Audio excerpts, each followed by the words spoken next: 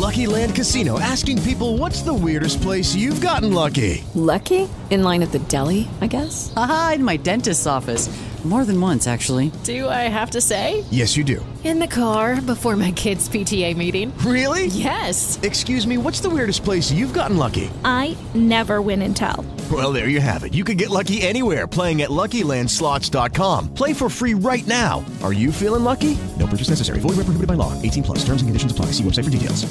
Hey, sweetie, what do you think of our new car from Carvana? Think it can handle our busy family? Well, we have 7 days to see. First, we can take the scenic route to the beach and stargaze through the moonroof. We'll see if your drums fit in the trunk. Then we can pick up Mommy's friends and check out that legroom. And we should really visit Grandma. She's getting up there. That's like a whole lifetime in 7 days. And like one busy family. With our 7-day money-back guarantee, you can confidently shop for cars 100% online. Visit Carvana.com for all terms and conditions.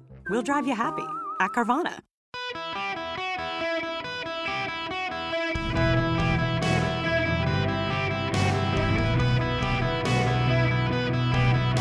Welcome to the Eric Erickson Show podcast, Hour 2. Hello and welcome. It is Eric Erickson here across the nation. Glad to have you with me. The phone number is 877-973-7425. Be patient on the phones. I will get to you. A friend of mine and I were talking the other day, and it raises a question. How many, there is this belief, and I've talked about the disinformation and how the media focuses on disinformation on the right and ignores disinformation on the left. How many of you believe things because you have been induced over time to believe them? And he was raising this subject because he works for a Fortune 500 company where one of the senior executives wants to update and change their policies on healthcare to cover abortion costs.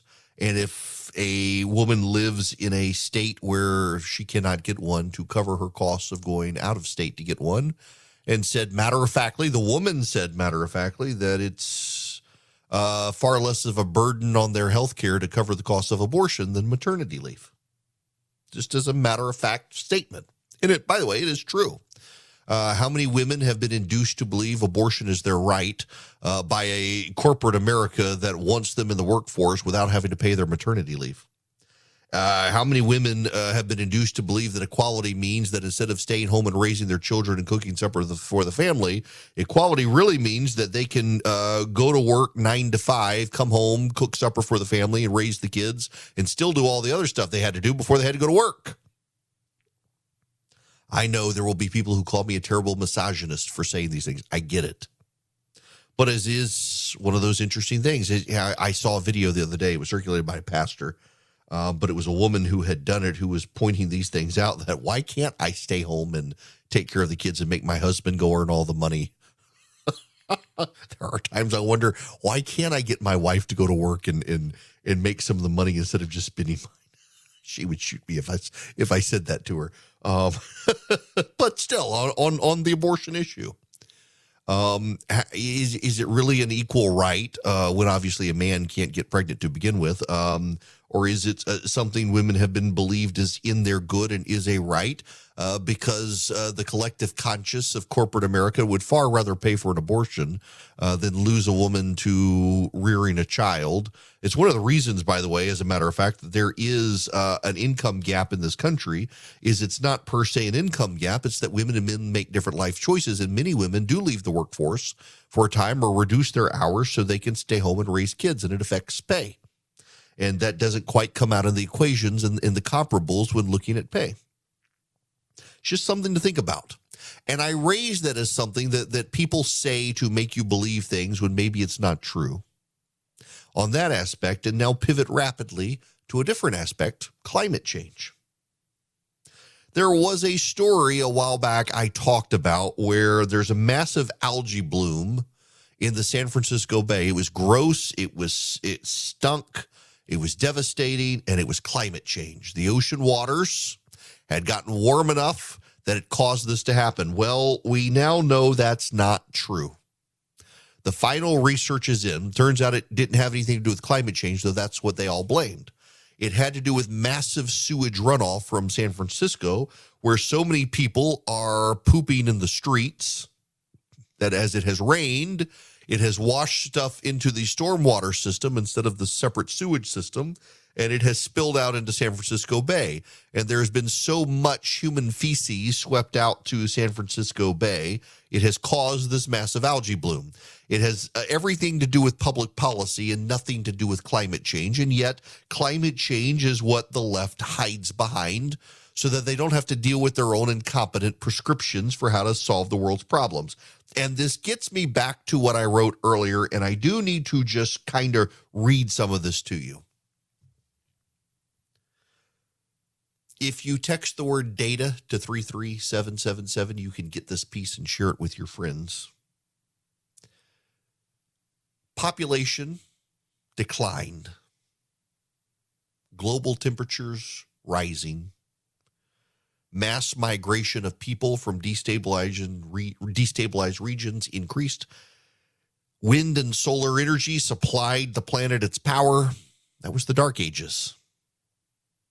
On September 4th, 476, Romulus Augustus stepped down from the throne of the Western Roman Empire under pressure from a German, and the world entered the Dark Ages. That is the moment the world entered the Dark Ages, according to historians, the fall of the Western Roman Empire on September 4th, 476. It lasted until the year 1000. 1,022 years after the end of the Dark Ages, again, populations are declining. Again, temperatures are rising.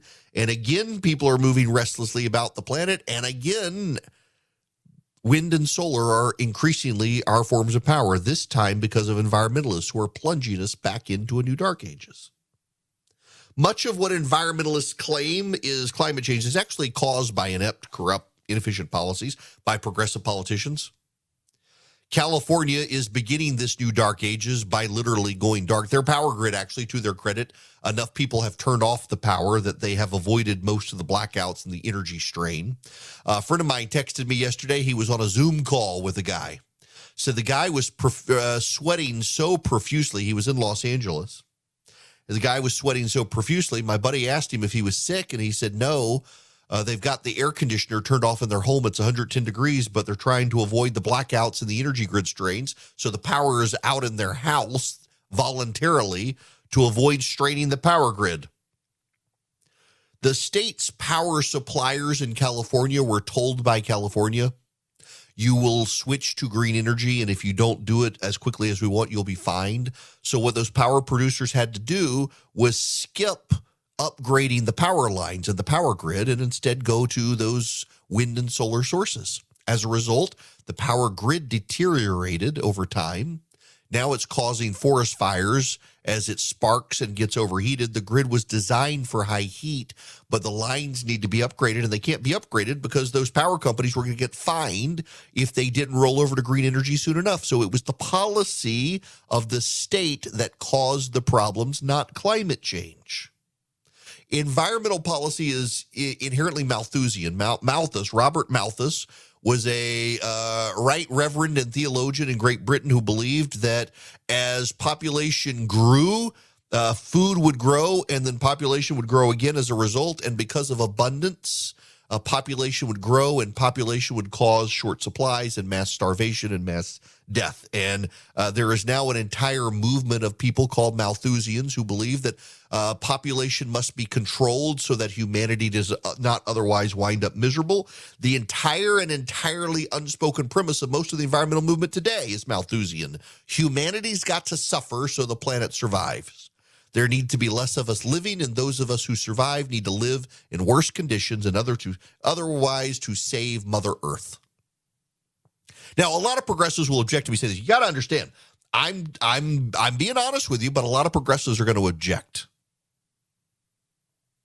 But the reality is that most environmentalists believe we're overpopulated, we're running out of resources, the free market can't manage it, it's got to be command and control, and people are going to suffer because we got to save the planet. And part of this is a conversion to wind and solar energy, but they're not baseload power. A switch cannot be flipped to get them to generate power. They're inefficient power supplies. There aren't enough batteries. There's not enough lithium. And environmentalists, deep down, they know this and they don't care. In Europe, they're headed dark. Power is not on, and when it is on, it's too expensive for people to use, so power is going to be rationed. People are literally going to die this winter in Europe because of power bills and power shortages and the lack of heat. People will die. We're seeing this in California a week after they mandated new vehicles all be electric within a decade. They want electric vehicles. They're advising them, get this, to either not plug them in or use gas generators to charge them. They have less than 600,000 electric vehicles and want to convert the 38 other million vehicles to batteries, and yet they can't plug in the 600,000 they have to the power grid. They would need 20 new nuclear reactors to make up the kilowatt hours needed to plug in all these new electric cars, and they're not going to build them. If we don't get serious about nuclear energy in this country, we're going to wind up like California, which is going to wind up like Europe. It will be the new norm, and we will be back in a new dark ages. And all of this has got me thinking, and it's stuff I've said before, but I think it needs to be said again, that, in the Dark Ages, a lot of superstitions began to grow. Towards the end of the Roman Empire, as Christianity was settling into the Roman Empire, the Roman Empire started going through, to some degree, a bit of a renaissance with scientific thinking, embracing the old Athenians and the Aristotelian system, and then the whole thing collapsed. Knowledge recessed into monasteries, and people began to devolve back into mythologies and superstitions to explain the way the world worked, from medicine to you name it. Superstitions and sophist thinking spread. And nowadays, you got a lot of people who embrace their inner chakras, align their chi, and get their healing magic crystals, believe men can get pregnant, and they all tend to be the loudest voices of environmental lunacy. Creation thinks it's now the creator, and they're going to create a hell on earth with pseudoscience, loud screams, and sophistry about climate change to cover their incompetence, and people are going to die. It's entirely preventable. The power going out in this country is a choice made by progressives imposed on the rest of us, and we don't have to make the choice. Build nuclear power. But it's all the things people tell themselves that they smugly sometimes often believe, whether or not it's really real. Women are convinced abortion is a necessary female right to keep them in the workforce, so companies don't have to pay maternity leave. And the whole of the left in this country believes climate change is to blame for all of society's ills. And they're told that and believe that to keep them from actually recognizing that so many of the problems we have are not climate change, but public policy choices made by Malthusians who want to wipe many of us out and keep the rest of us miserable, all to save the planet they worship. We should probably realign our thinking. Now, before I go to break, Mike has been waiting patiently, and I want to get to Mike. Mike, welcome to the show. Sorry to keep you waiting so long. Hey, Eric. Thanks for taking my call. Sure. So I'm with a group called ABF. I'm curious, do you think Todd Starnes looks more like an adult? Yeah. Okay.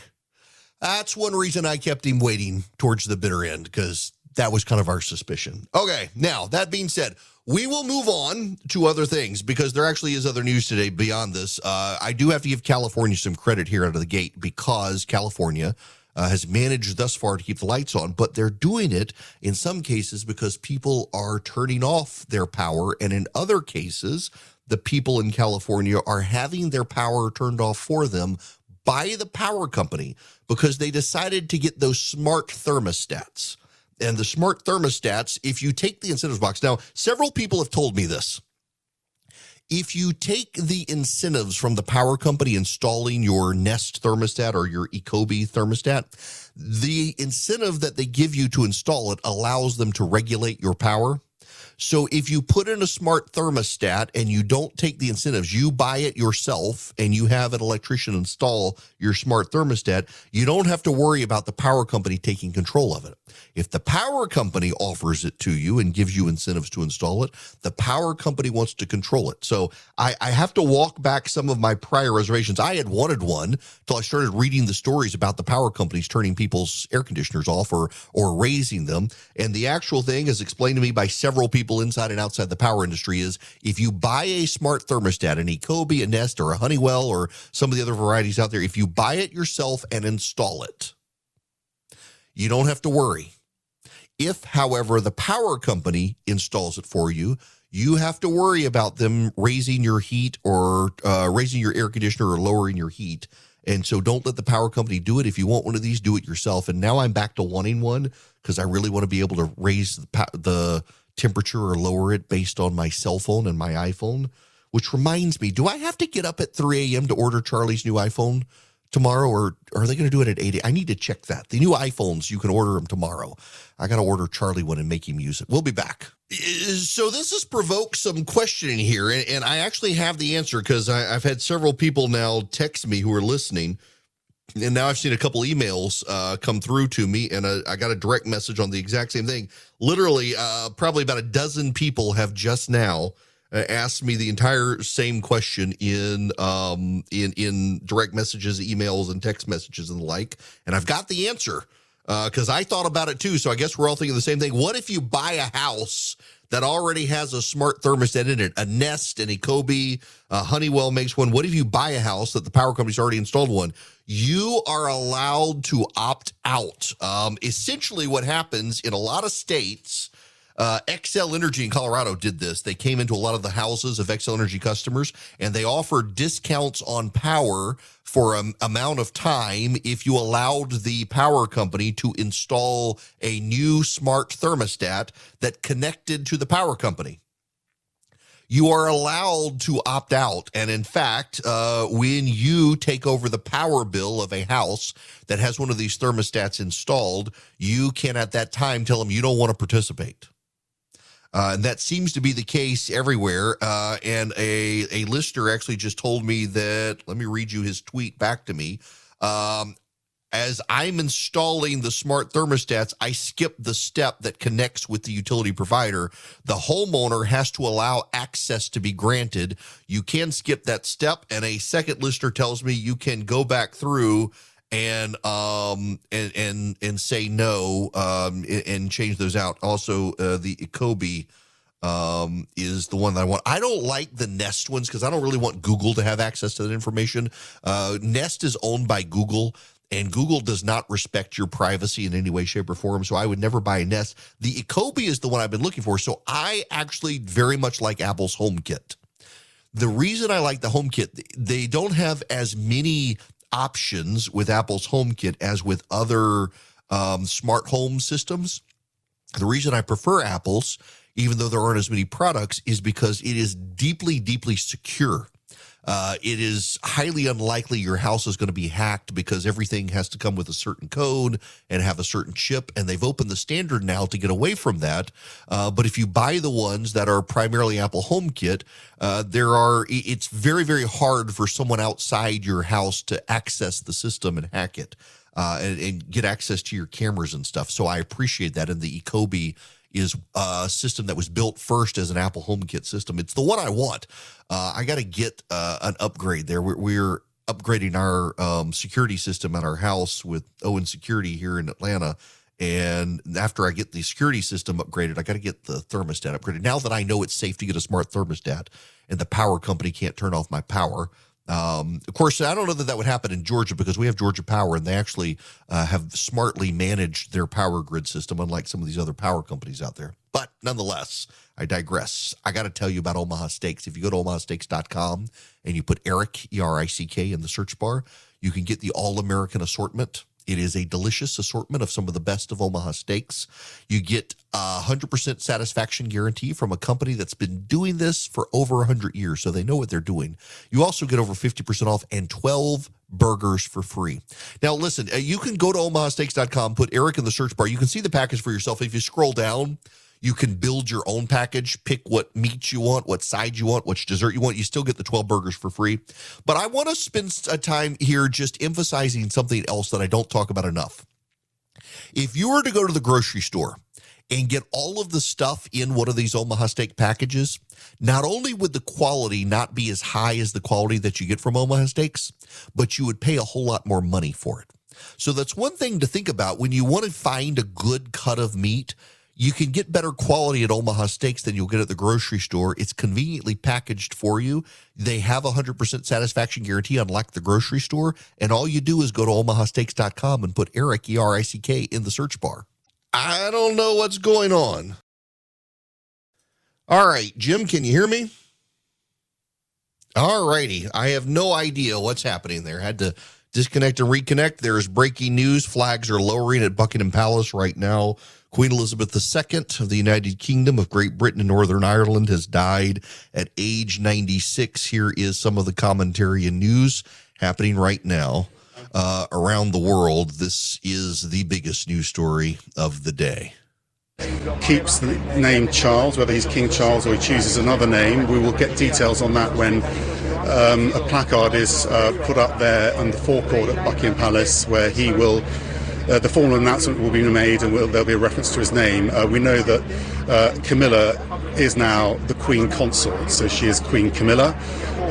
Prince William is now the Duke of Cornwall.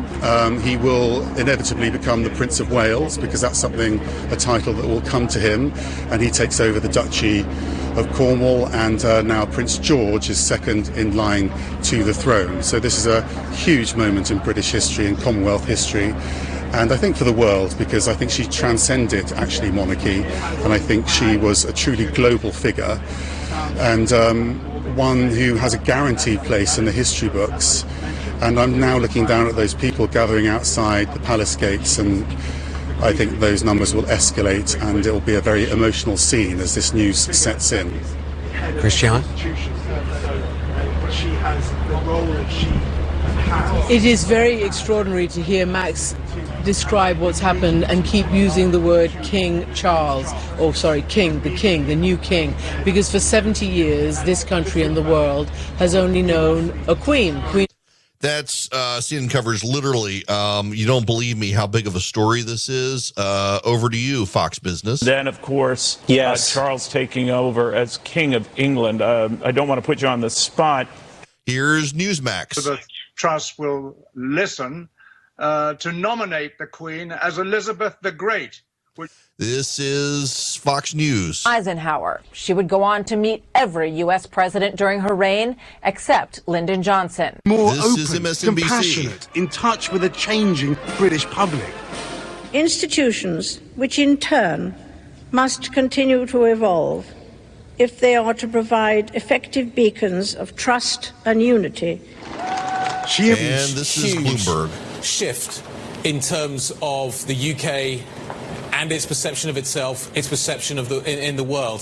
What will happen over the next few days, though, is a sense of reflection. Every world news outlet right now, regardless of language, is covering this as the biggest story of the day.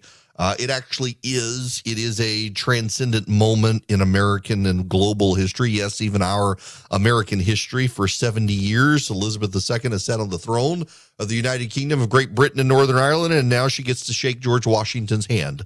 Wouldn't you like to be there for that? She was born in London. She was the first child of the Duke and Duchess of York, who himself, George VI, only became king because his brother abdicated, the one and only time that a British monarch abdicated, putting her then in line to be the monarch. Two Elizabeths sitting on the throne of Great Britain. Elizabeth I of England, Elizabeth II of the United Kingdom. She's actually not considered Elizabeth II in Scotland because Elizabeth I was not the Queen of Scotland. Unlike this one, crowned in 1953, she is the second longest serving monarch in history after Louis XIV of France, who took the throne as a child. She only became the second longest serving monarch by about 50 days, transcending a king of Thailand.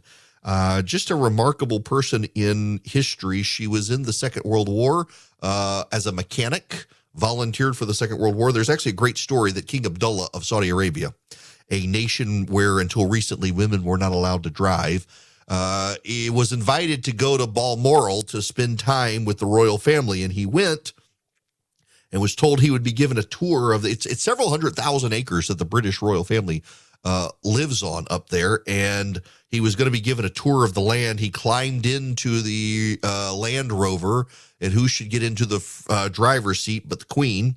Women are not allowed to drive in Saudi Arabia. No woman is allowed to drive the King of Saudi Arabia ever, anywhere, and yet here's the Queen of England driving the King of Saudi Arabia around, who, according to reports, emphasized with her the entire time to please keep her eye on the road, was not used to a woman who drove in wartime in England and was a mechanic. She was notorious for being able to tell the mechanics what was wrong with their vehicles and get them to fix it. Rather down-to-earth person. This is the breaking news happening right now around the world. Shortly before 1:31 p.m. today, Buckingham Palace and the royal family announced Her Majesty Queen Elizabeth II of the United Kingdom, Canada, Australia, New Zealand, and more, as head of the Commonwealth, has passed away. She was 96 years old, the longest lived and longest reigning British monarch, the oldest and longest serving incumbent head of state, and the second longest verifiable reigning sovereign monarch in world history. Fascinating times and a fascinating woman. Her son will have to choose his regnal name. Now, Elizabeth, if you've ever seen The Crown, very pragmatically decided she was fine with her own name. There have been rumors that Charles would not keep his name, largely because the history of the Crown's name Charles, they didn't go over so well with the British people. None of them are apparently allowed to be named James, given James II's situation. But Charles I, of course, beheaded. Charles II restored the monarchy, but converted allegedly on deathbed to Catholicism and left the monarchy in some degree of scandal. We'll see what he does. But the question has been settled about his wife. She will be the Queen of England. Camilla will. There were lots of people who claimed that she would not be, but she will be. So we will now move on to other things. My apologies to those who were on hold and dropped off, but this is kind of news that has to be covered today. Born in 1926, died in 2022. Elizabeth, Queen of the United Kingdom of Great Britain, Northern Ireland, and the Commonwealth nations, is now at rest, returned with her husband, the last Christian monarch of Great Britain. Now, we will move on. Some people, by the way, I realize will probably take issue with that last statement, but it actually is true. Now, and it actually is a defining moment as things shift there into a post-Christian era. How does it look? Charles, of course, has wanted to be the defender of the faiths, not defender of the faith. So we'll see. I want to move on to something else. All of the networks are covering the death of Elizabeth II. Fox will probably actually be able to give a little more detailed coverage than most because it has Sky News, which is a British outlet. But typically, when things around the world happen, the network that people to this day tune into is CNN, because CNN tends to have a better network around the world than many other news outlets. And CNN is in turmoil right now. And if you're a regular listener of this program, and I get complaints occasionally from listeners, please shut up about this topic. But I am fascinated by what's going on there right now. And I want to talk about this for just a moment. So please show me a little grace and bear with me here, because Brian Stelter is out. John Harwood is out. And there are those at CNN who are openly complaining behind the scenes. Does this new guy, Chris Lick, think that we're going to both sides democracy? The story here is not really about CNN, and maybe we should push this out, and hopefully some folks at CNN will see this. I think CNN made a mistake leaving Atlanta as their headquarters and becoming so New York-centric. Because it was something that distinguished CNN over time. They utilized it less and less as a moniker of the network. But Ted Turner was, for all of his faults, very smart to build a news network in Atlanta that has the most heavily trafficked airport in the world, where you can hop a flight and get anywhere in the world very easily compared to a lot of other places. In fact, though you can at JFK in New York, it's far more difficult to get around the world from there just because of air travel, traffic, and navigating that airport compared to Atlanta. More importantly, though, it is highly notable that there is a meltdown among progressives about CNN right now. You don't hear anybody on the right lamenting that John Harwood and Brian Stelter are out at CNN. You don't hear anyone lamenting that possibly Don Lemon will be out at CNN. You don't hear any conservatives complaining about a shakeup at CNN. And the reason is because even while I was at CNN was obviously a network where most of the people lean to the left. The difference between then and now is that while I was at CNN, and I was there for 3 years and still have a lot of friends there, was at Fox for 5 years after that. Still have a lot of good friendships with people at CNN, many of whom were there while I was there, a number of whom have come since I was there. The thing that the left is upset about is not that there's a shakeup at CNN, but they believe that the right will have to be given a fair hearing at CNN. And if Chris Licht would listen to me, if I could get his attention for just one moment, and those in senior management at CNN, I would note for them that it would be highly important for them to note only the left is complaining about this decision. And it is not because the left somehow thinks that CNN will pervert the news, but because the left seems to think that they have a lock on the truth of the news, and they don't. Just because the left sees the world in a way does not mean the world works in that way. WPA intelligence, I've mentioned the disinformation that comes from the left, and it's very notable the number of things that CNN viewers themselves believe that simply are not true. I recounted that information for you earlier today, and it's something I think that the management at CNN should note, that CNN has, in fact, over time become a place where you had progressives who worked and were mindful of their biases and worked to accommodate those biases. And now at this point, they're have embraced many of the biases that Chris Licht, I think, wants them to get away from. 67% of Democrats and 62% of CNN viewers believe Florida banned the word gay in schools. That you're not allowed to say the word gay in school. Now, you think that's bad. 67% of MSNBC viewers believe that, and college-educated Democratic women, 74% of them believe that. It's simply not true. I hope the management at CNN will ignore the belly aching of the left about CNN moving not to the right, but to a balance. There is a growing conversation among people almost uniformly on the left that there shouldn't be a balance in the press covering both sides, that there is a right side and a wrong side, and they should cover news from the right side, and inevitably the left believes it is their side that is the right side. We live in a day and age where the most dangerous thing happening in our democracy and in the media is that neither side now has to understand what the other side believes. And when neither side has to understand what the other side believes, it becomes very easy to vilify the side you don't understand.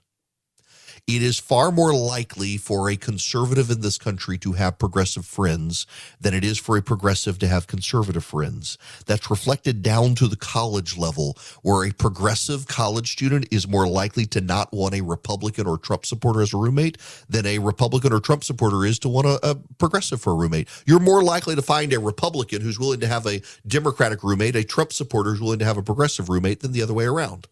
So much of the news media has not just leaned left in its editorial biases, but now brought it out without any hope of trying to present a fair and balanced view of the other side, that it has corrupted a lot of people's views of the other side in America.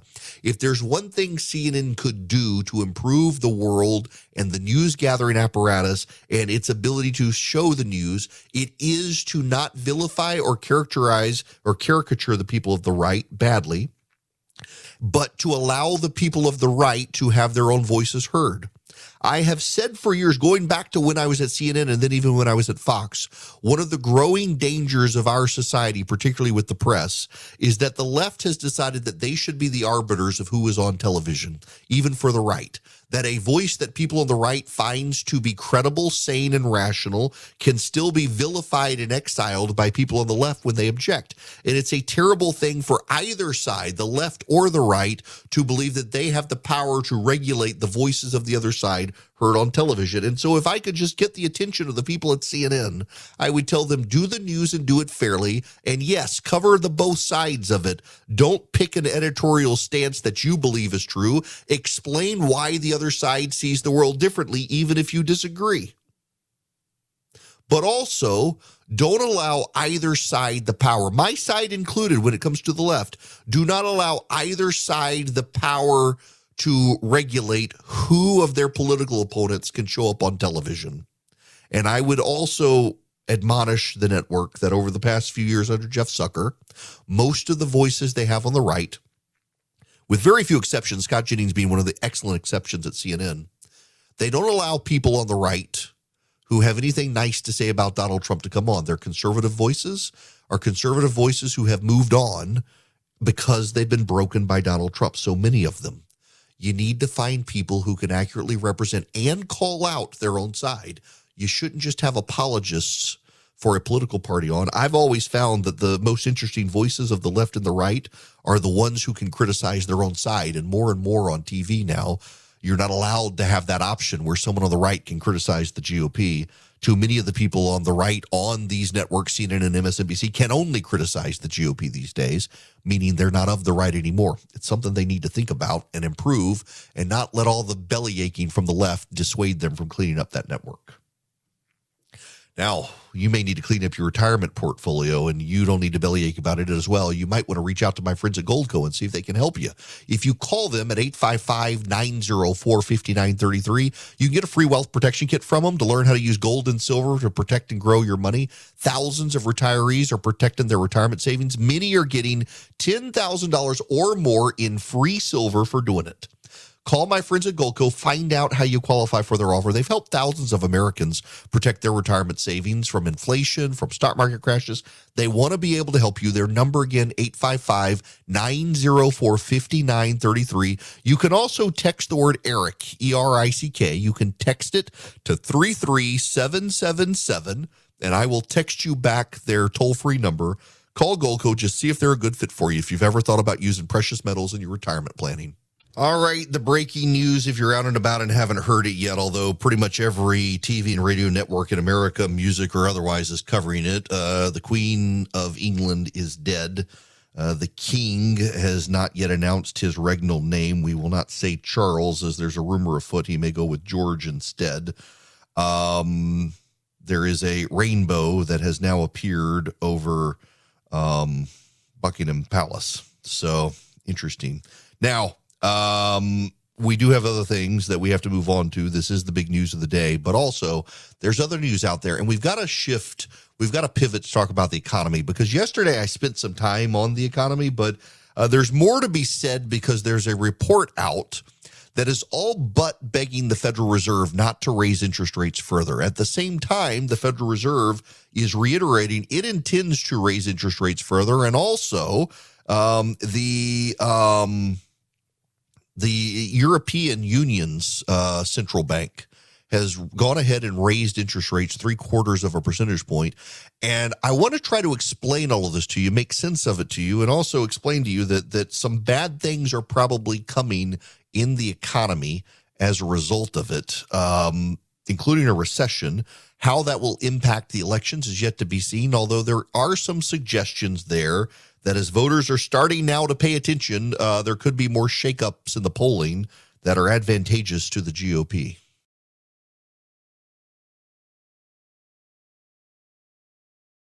With Lucky Land Slots, you can get lucky just about anywhere. Dearly beloved, we are gathered here today to... Has anyone seen the bride and groom? Sorry, we're here. We were getting lucky in the limo and we lost track of time.